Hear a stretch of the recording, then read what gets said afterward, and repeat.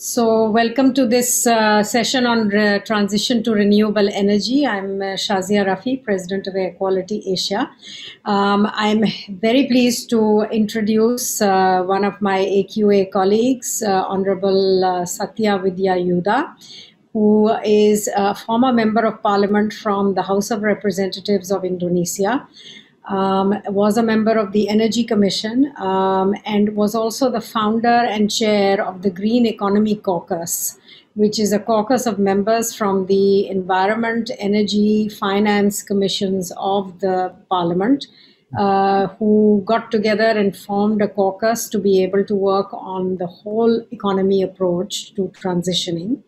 And his particular specialty is renewable energy. He is currently a member of the National Energy Council, which is a governmental body of the Republic of Indonesia. Indonesia this year is in the process of enacting a new and renewable energy bill, which the Parliament has been working on. The Green Economy Caucus has been very active on getting that through. And by the end of this year, will be voted in. So I turn the floor over to you now, Pak Satya. Well, thank you very much, Sasha. It is an honor for me to deliver the opening remarks of this panel on the transition to renewable energy. I remember last time I participated at AQA India strategy session, I think back in September 2021. And I noted Indonesia optimism to participate at the Glasgow summit as we face the challenge and opportunities of energy transition aligned with our nationally determined contributions of getting 29% as business as usual and 41% with the international aids by 2030 emission target reductions. I shared this note to highlight the government of Indonesia position that we are taking this really serious. In fact, this year, 2022, is an incredible, important year for both, I guess, Indonesia and India, because Indonesia holds the G20 presidency and has set 3 pillars or priority issues for its presidency. First is global health architecture. Second is digital economy transformations. And the third is sustainable energy transitions. At the same time, India is now part of the G20 Troika, working closely with Indonesia and Italy to ensure the consistency and continuity of G20 agenda later in 2023. India has an impressive renewable energy target, I think 40% of installed capacity to be generated from non-fossil sources by 2030. But you did, India already, and you are reaching this target even now, 8 to 9 years ahead. I think India has also been said to have a potential to become a global green energy superpower, with clean energy export rising to $500 billion over the next 20 years. Thus, this panel and conversation are very relevant and timely. As you may know that Indonesia, as we understand that the primary objective for deploying renewable energy in India is to advance the economic development, improve energy security and access to energy, and also mitigate climate change. Therefore, we hope in 2022 will be the year that we deliver on clean and just energy transitions. Just think about the possibilities here. Renewable energy currently creates 5 times more jobs than fossil fuel. The number of renewable energy jobs grew from 1.7 million in 2004 to 10.3 million in 2017 and 11.5 million in 2019. This is according to the annual review from the International Renewables Energy Agency, IRENA. So let me share a few notes today on Indonesia homeworks as G20 chair in pursuing potential areas of collaborations that can ensure that energy transition is achievable for all, and particularly developing countries, including one is the energy accessibility, the acceleration of the development and deployment of most effective solution and help them rapidly achieve cost parity and also commercially viability. The second is clean and smart energy technology. enabling the transition toward low-emission power system, which include promoting development, deployment, and dissemination of economically viable zero or low carbon emission and renewables technology. And the third, innovative financing for energy transition, scaling up finance, mobilizing public and private finance, developing innovative financing scheme, and attracting private finance to support green, inclusive, and sustainable energy development in developing countries. Fourth is scale up public research, development, and also deployment. Cooperation on capacity building and technology development through key global initiatives, joint or bilateral projects. As you may know that during COP26 in Glasgow recently, Indonesia was supported by several countries such as UK, Germany, and other European countries to form a group called FIRE, Friend of Indonesia on Renewable Energy. This initiative will assist Indonesia to achieve the reduction of emission as stated in our NDC. It's about 29% in 2030 with business as usual, I mentioned earlier, to become 41% with the international aid. Indonesia has set to achieve net zero transition emission by 2060. So therefore, we exercise around 9.2 gigawatt of coal-based fire plant to stop operation by 2030 or earlier. So through FIRE, we hope that we could achieve the target.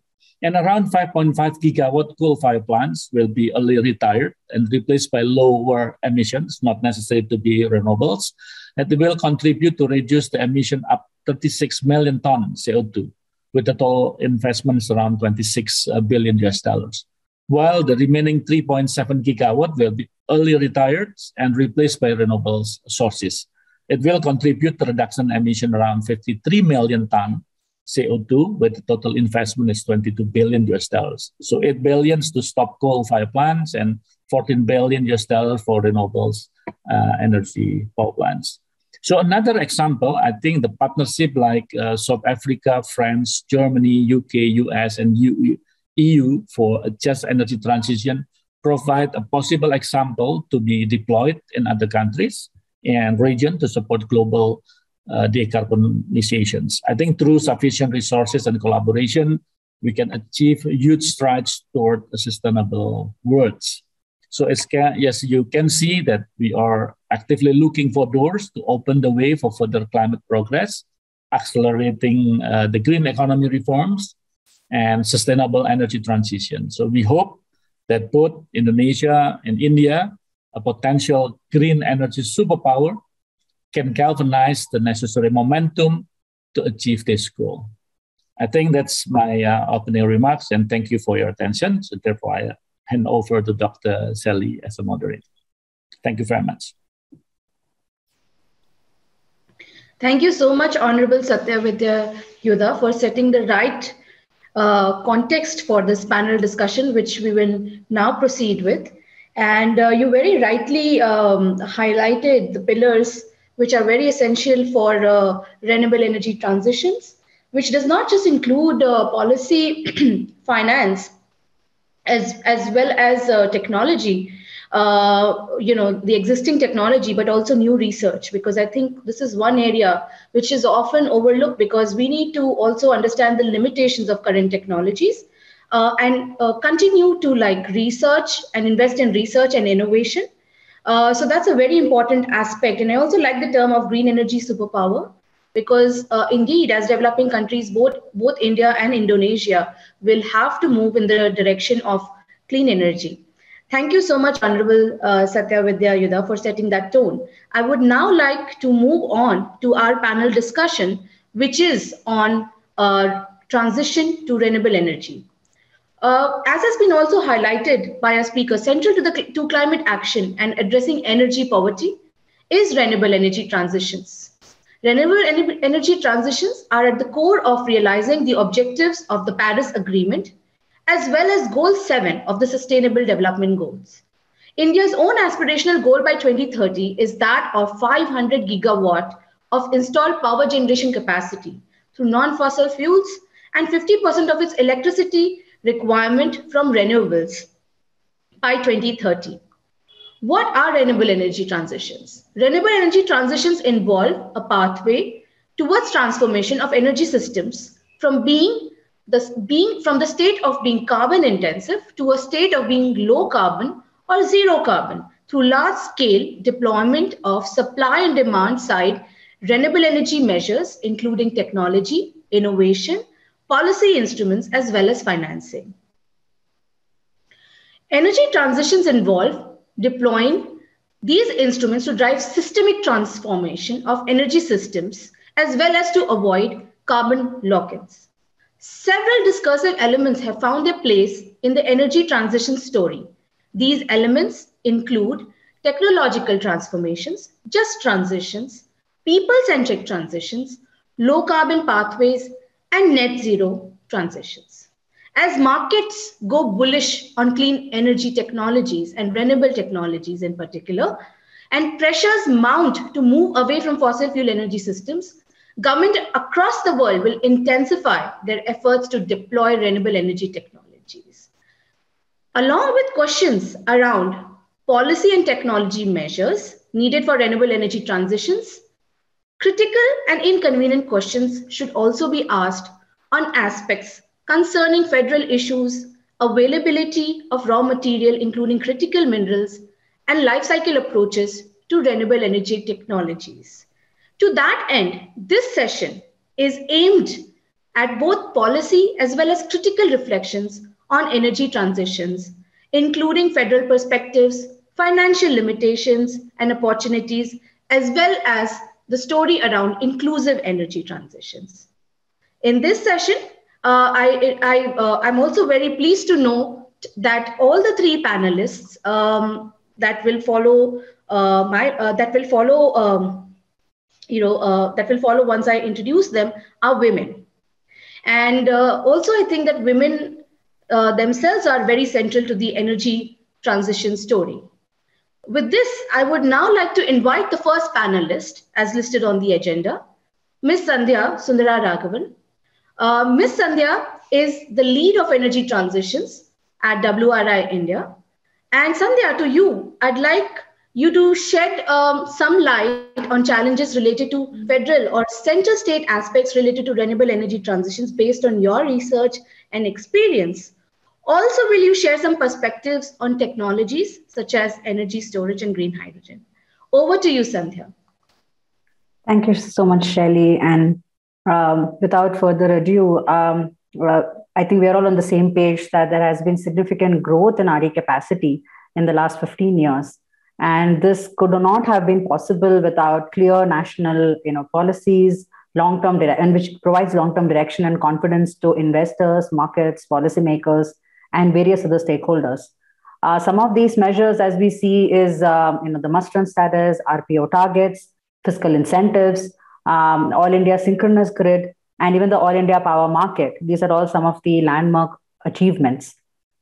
Now, at the state level, we see that the state utility is at a crossroads in terms of going for a sustainable electricity grid and clean supply mix. There is also the issue of some of the utilities which are in serious debt burden and which impacts the ability for investors to invest in RE.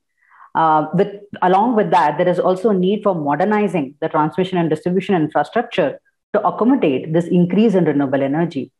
So while we see that there have been efforts to address the power supply deficits and the idea to move away from fossil fuel sources, some of the states are continuing to add thermal capacity in tandem with renewable energy sources, which defeats the core purpose of moving towards a sustainable energy transition.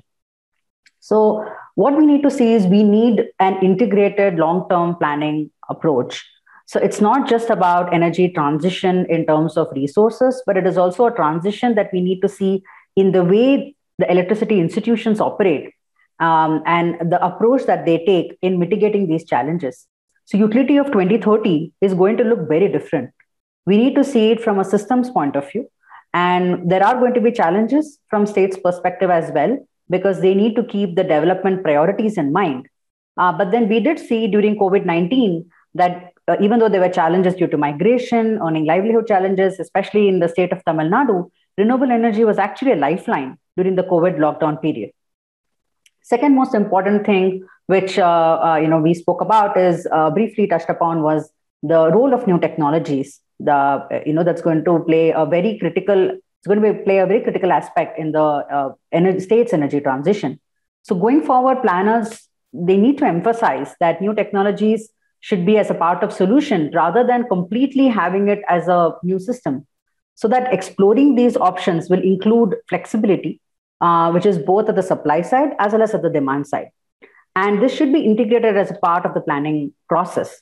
So especially the new and mature technologies must be integrated during the capacity addition planning exercises. And for example, energy storage, which we are seeing is going to become an important pillar of energy transition. And it needs to be done in tandem with the renewable capacity addition. The recent budget announcement has allocated the infrastructure status to grid scale battery storage, and coupled with all the provisions that are mentioned in the energy storage draft policy, I think it's going to play a very favorable pathway for transformative clean tech innovation. We can also see that implementing storage is seen as a solution to not just manage the intermittency, but they can also provide ancillary support, which will go in tandem with the new market mechanisms that have evolved, like real-time market and green term ahead market. The second important technology that we see now is the green hydrogen. So what we can see is the surplus RE power can be utilized to produce green hydrogen, which in turn can be used for multiple applications. So the private sector can also take this as a cue to develop sustainable and innovative business models, especially for battery, which can be used as a service. And that is going to open up this entire gamut of possibilities to integrate battery infrastructure with renewables, which is going to again help in contributing to the growth of the sector, aid in job creation, while also mitigating pollution. So the idea is at the state level, we need to look at diverse portfolio mix of technologies going beyond utility scales, solar and onshore wind in this next phase of energy transition. We could look at distributed renewable energy sources. We could look at small wind turbines, green hydrogen, offshore wind, and that would actually provide that flexibility in the system and also help in supporting livelihoods and vulnerable communities. So with that, I would like to hand it over to you, Shaili. Thank you so much, Sandhya, and thank you so much for finishing it before your allocated time of 5 minutes. I'd like to now move on to the next panelist as listed on the agenda, Ms. Vibhuti Garg. Vibhuti is an energy economist at the Institute of Energy Economics and Financial Analysis. The two questions that I pose to you, Vibhuti, can you shed some light on the financing of renewable energy transitions? What would be the role of governments in financing, and what would be the role of markets? Over to you, Vibhuti. Thanks, Shaili, and a very good morning to everyone. I would just start with, just putting things in context first. So climate change is being witnessed increasingly now in extreme weather events, and it is becoming one of the biggest threats to both energy as well as the financial market, and also to the vulnerable groups and people as well as the communities. Now, in order to mitigate this climate risk, India as well as other countries globally are now setting ambitious renewable energy targets, and which is a very welcome move to kind of see a lot of countries kind of committing to such ambitions. Now, this transition has become even more critical, in the present scenario where reliance on expensive fossil fuels is becoming increasingly riskier. We are seeing today, or in the last few months, the price volatility of oil and gas, especially, and even coal, has exposed the vulnerability of nations, relying on such expensive fuel. In recent times, oil and gas prices have been extremely volatile, reaching unprecedented kind of lows in 2020, where we witnessed the prices being so low, close to even $50 per barrel. But now we are seeing increasingly an all-time highs in 2021, as well as now with this increasing tension between Russia and Ukraine, the prices have gone over the roof. So in this context, even more it becomes very, relevant for all the countries to transition to renewable energy, and which will also enable the government to meet their other objectives of whether it's energy security, it's self-reliance, job creation, which Sandhya also pointed out, and also kind of reducing imports of expensive fossil fuels and thereby the import bill. So the kind of savings government can entail by transitioning to renewable energy, apart from the benefits of climate, I think there are more fiscal incentives as well. So given where everybody needs to go, so at COP26 in Glasgow, Prime Minister Modi announced 500 gigawatts of non-fossil fuel capacity and 50% from renewable energy sources by 2030, coupled with also net zero target by 2070. So as a result, what we are increasingly seeing is that this growth is being now, the incremental growth is now being led by renewable energy capacity addition. In financial year 2020-21 till January 22, India added about 11.4 gigawatt of renewable energy against 1.2 gigawatt of coal-based capacity. So this kind of shows where the investments are going, where more capacity is coming up. So definitely there is transition happening, but we need to accelerate that. Now, transition to renewable energy is also kind of synonymous with countries committing to net zero. So while it would include more demand side measures, like also include like energy efficiency, carbon capture storage, etc. But the larger focus for achieving this net zero would be on the supply side by increasing deployment of renewable energy. So now I would like to present it from the financing perspective. So what it means, in terms of investment requirements. When we talk about these net zero commitments, 2021, we had increasingly number of countries committing to net zero, about 140 countries covering 90% of global emissions, as well as 410 publicly traded companies and 450 financial institutions representing $130 trillion and assets have announced net zero targets. While Indian companies have been slow in joining this race to net zero, but they are starting to get their act together. Some of the India's biggest companies such as Tata, Reliance, Mahindra, and quite a few many others have made net zero announcements. Whereas government corporations like Indian Railways and even Chhattisgarh Health Department have also committed to achieve net zero emissions by 2030 and 2050 respectively.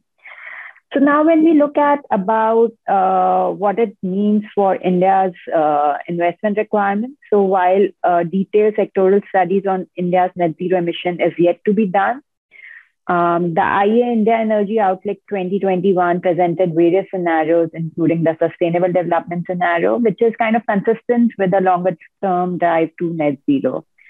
This study kind of illustrates the net zero roadmap, but the goalpost has shifted from 2070 to 2050.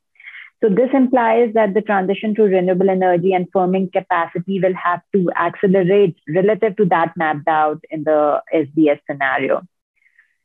If we look at the short-term target of 2030, the expected annual investment would be to the tune of about $110 billion for India, which means India would need investments of $1.1 trillion between the period 2021 to 2030.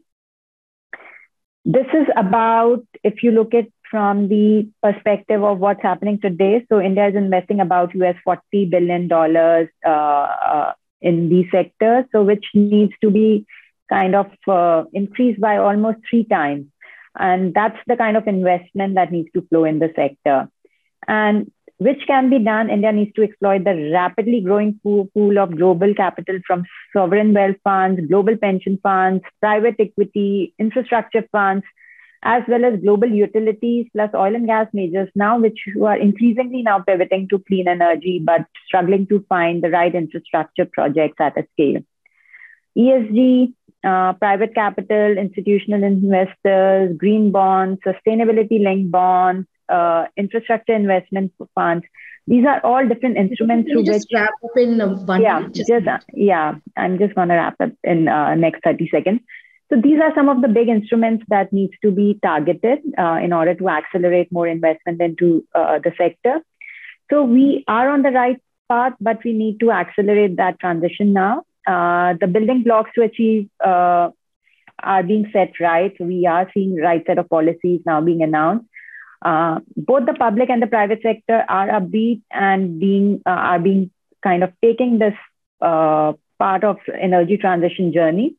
Policy certainty will be a key factor for developer as well as investor confidence. And once that is ensured, I think there's no looking back. Thanks, Shashi. I hope I didn't kind of was well within my time period. But yeah, that's the key points I wanted to make. Happy to take on any questions later. Thanks a lot, Vibhuti. I will leave the summary to, once all the panelists have made their intervention. I would now like to invite the third panelist as listed on the agenda, Ms. Disha Agarwal. Disha is a program lead in Renewables at CEW. And Disha, to you, I pose the questions. According to you, what would be the 2 or 3 critical priorities that must form the core of renewable energy transitions in India? And how can renewable energy transitions be more inclusive? Over to you, Disha. Yeah, thank you, Shashi. I think both Sandhya and Vibhuti have covered very valuable points before me. So I will just like to either add or complement to what they have said. And to the very pertinent question that you have posed, we know that India has been at the forefront of adopting innovative solutions, approaches to boost the renewable energy sector. And now, of course, we brace ourselves to meet the ambitious targets announced at the COP26. And I would like to discuss some critical priorities that must be central to India's transition strategy for this decade. So I very much agree actually with what Sandhya said, that we must, as a country, we must build a decentralized technology mix to bring the energy transition closer to communities. So over the last decade, we have seen that solar PV, utility scale solar PV has got a lot of attention because the policymakers at that point in time wanted to focus on cost reduction and achieve the economies of scale. However, at this juncture where we stand, we need to promote alternate technologies and applications, including rooftop, decentralized applications of solar and wind both, as well as look at hydro and biomass power. And there could be certain innovative business models and procurement approaches which the government bodies should now start looking at and should now start demonstrating, because we already know that there are challenges in acquiring land or transmission connectivity and evacuation when it comes to higher concentration of projects, both solar and wind, that we see in the western and the southern parts of the country. So only 2 states, for example, Tamil Nadu and Gujarat, they host almost 50% of the total wind capacity today in the country. Similarly, like floating solar has huge potential, where eastern states of the country like Jharkhand, Odisha, all of them have huge potential, where estimates suggest close to 2,400 gigawatts of such plants can be looked at. So, these states kind of cannot host these big, large-scale solar and wind plants. So why not look at these kinds of opportunities? Although we know that prices or costs of these applications would be slightly higher, but we also know that decentralizing the whole mix will accrue a lot of desired socioeconomic benefits today. So, pilots, business models, looking at opportunities like, agricultural-based solar microgrids or microgrids with storage. We also know that there are pilots happening in the country today where we are looking to integrate rooftop solar with EV charging, for example, for 100% green mobility. We know that there are companies that are coming forward converting kitchen waste to biogas, for example, for transportation purposes. So all of these opportunities need to be looked at. And as per estimates, also we know that all of these decentralized applications generate far more number of jobs than utility scale applications. To just give you a perspective, for every 4 gigawatt of new rooftop solar, we could create 50,000 jobs. So therefore, these kinds of systems can provide local, reliable, affordable solutions to consumers and offset the emissions, not only during generation, but also across supply chains. And secondly, what I would like to say that the key, the pillar of our transition strategy would be demand creation, organic demand creation for renewables. So again, like Sandhya and Vibhuti said, from the resources side, a lot of attention is being given. But we know that there is a lot of bottlenecks on the demand side. We know that, of course, the electricity distribution companies, which are the major buyers of renewable energy today, are financially stressed, and the commercial and industrial consumers who are generally the first movers and would be the the demand centers in our system. Today, their hands are tied and they are not able to move to shift to cheaper renewable energy resources.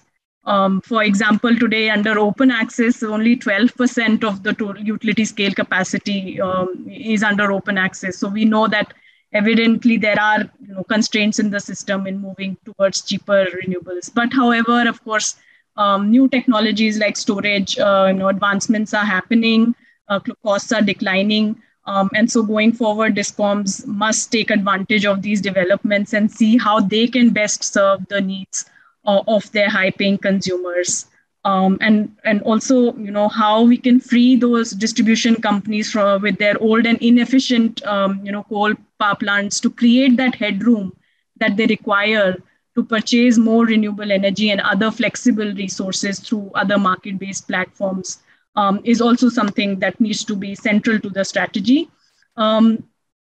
Third, and most importantly, I'd say that we need to transform our institutions. Meeting the 2030 targets is not easy. We need to fast track deployment. We need to improve our efficiency of implementation. We need to strengthen our procurement processes, and we need to ensure transparency across different sets of stakeholders when it comes to either resources, resource potential information, or grid integration or infrastructure information. So it calls for a creation of mechanisms for a quicker resolution of challenges, disputes on contracts, on payment delays. So these roles have to be played by some dedicated entity who deals with this issue and ensures a coordinated, sort of systematic development of projects and improved center state coordination as well. Lastly, I would just say that as a country, we would need to think beyond just energy provision to the poorest of the poor consumers. Need to go beyond energy provision as a service, but also think about their skilling, their financing needs, establishing market linkages for the products that they are producing. Small businesses, farmers. And it needs a convergence basically across multiple actors in the energy and the livelihood domain. So at CW, we have this program called Powering Livelihoods, which is the aim of this program is to mainstream clean energy-based livelihood solutions by providing capital, technical support, sectoral growth support to these productive end-use enterprises in rural areas such as cold storages, textile looms, rice mills, sewing machines, etc. So the moment basically we expand the horizon to DRE-based livelihood, we automatically unlock a lot of jobs and livelihood opportunities. For example, a solar-based cold storage could augment incomes for as much as 100 farmers in a village. And in terms of agro-processing units, several farmers, farmer producer organizations are engaged, and there's a huge opportunities for these applications, post-harvesting processing activities. So significant potential there in textile chains, in small refrigeration based activities. Just in 30 minutes, if you could wrap up, please. Yeah, I'm just wrapping up. So in sectors like dairy and fisheries also. So therefore, we need creation and pushing of platforms that explicitly focus on mainstreaming these productive use applications and enterprises, so that our energy transition can become more inclusive and just, and takes along all the consumers, whether it be rich or the poor. So with that, I'd like to hand it over to you, Shelly. Thank you for your time. Thank you so much, Disha, and thank you so much to all the panelists. So we've listened to three very interesting perspectives. From Sandhya, we heard about the challenges that state utilities face, but also, about the flexibility that is needed on both the supply and demand side, where again, solutions like battery storage is extremely crucial. From Vibhuti, we heard about the financing need and the fact that there has been the incremental growth in energy has also been fueled by renewable energy, shows that there is financing going there, but then much more is needed. And of course, there are various studies, including by IEA, including by TERI, including by CEW, and their estimates differ as to what would it take for countries to go to net zero or India to go to net zero. But nevertheless, what is clear is that we need at least triple the amount of financing which is going, presently. Also, what Disha shared was a very interesting perspective about the differences in geographies and the amount of the type of technologies that could be deployed, or even the scale of technologies that could be deployed, and the very fact that livelihoods should be at the center of any renewable energy solutions, whether and there are many models that exist in terms of DRE, or distributed renewable energy solutions, which can help micro enterprises, whether even TERI has worked on a couple of models, which even includes like fishermen, small, micro, small, medium enterprises. So definitely the livelihood aspect and the opportunities which we create including in rural areas is extremely crucial. So I'd just like to, maybe because there's not much time left, maybe just do a quick rapid fire round, because one of the things which in a way also is needed is more research and more innovation that goes into developing newer technologies than what we have today. Just one question I'd like to pose to all of you, and maybe we can just do a quick round in the order of speakers listed in the agenda, is, what can be done to propel more research and innovation on renewable energy technologies?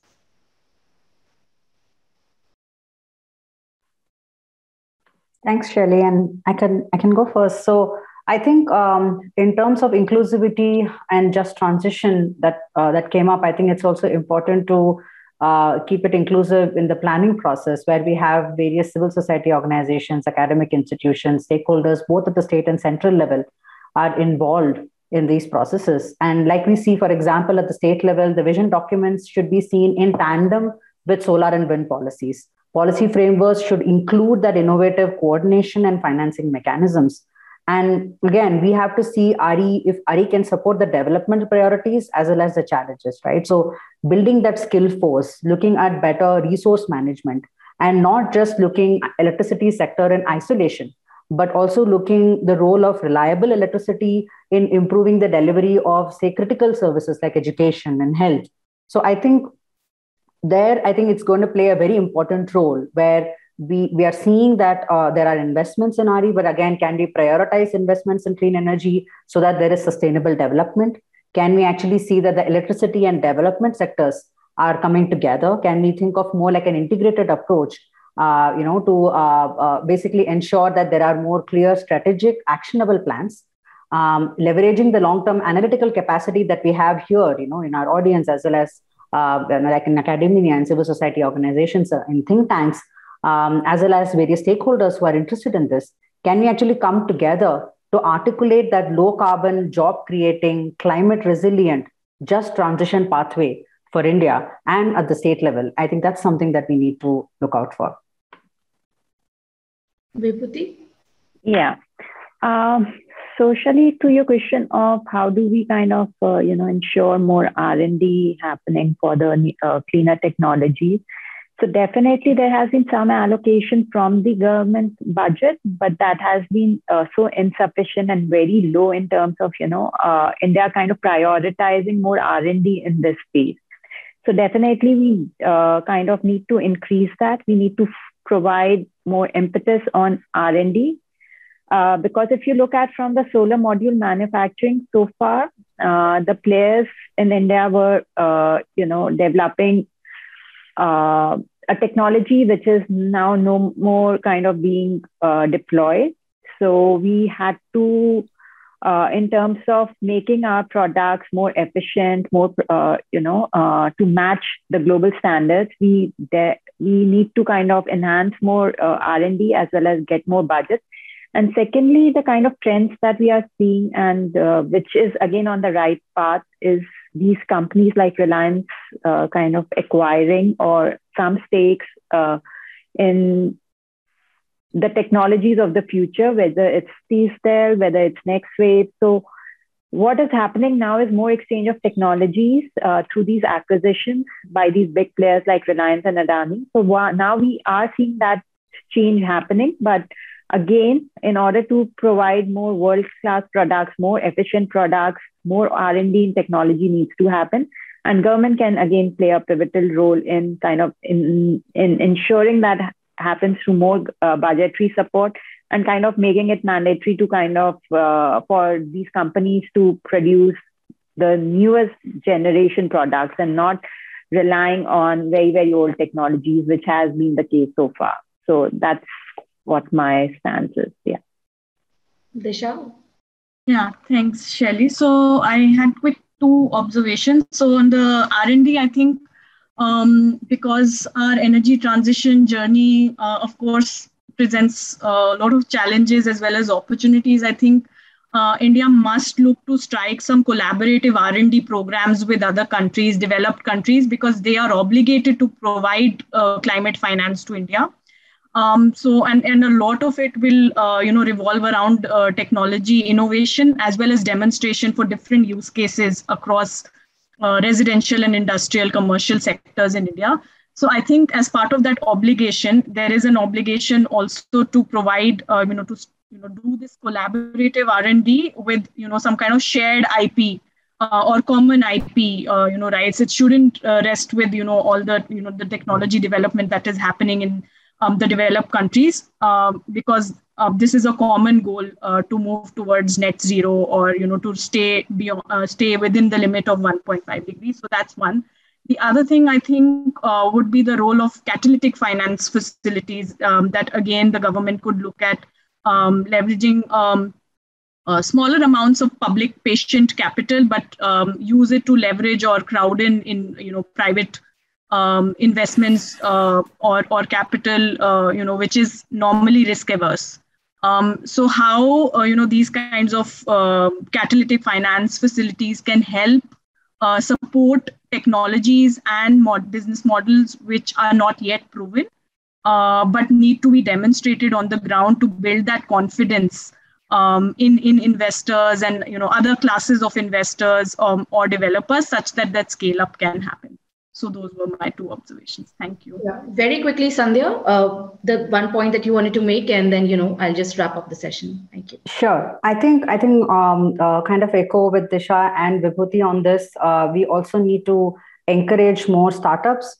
I think there are these different techathons, challenges where we can invite more startups and entrepreneurs working in the RE space, and that I think that will also help in creating that innovation hub, inviting more companies, both at the startup, MSME, and at the large scale level to actually compete and show different solutions and innovative business models. I think that's also one way where we can learn from each other. And one important thing is we should also create a space, a platform where we can actually share that information across different states and utilities, and also bringing that international expertise that Disha mentioned. Yeah. Over to you, Shelley. Thanks. Thank you so much. So, yes, since we are nearing the end of the session, I'd just like to summarize very briefly, from the few points that we have discussed now. So, of course, one of the biggest, the key takeaways that I have that, we need in terms of, an enabling environment for encouraging renewable energy innovations and R&D is, of course, one is more budgetary allocation, but also to encourage think tanks coming together and to articulate the larger bigger picture, but also to encourage startups. I mean, in India we have Make in India, we have Startup India, we have all these campaigns, so we do need to encourage startups also to kind of venture out into new technology and innovation spaces. And it's not that we should just stop at the Make in India story, but we have to research and develop in India and create in India, right from the conceptual or innovation or even technology states. So, with this, I'd just like to close this session and over to the organizers. Thank you so much.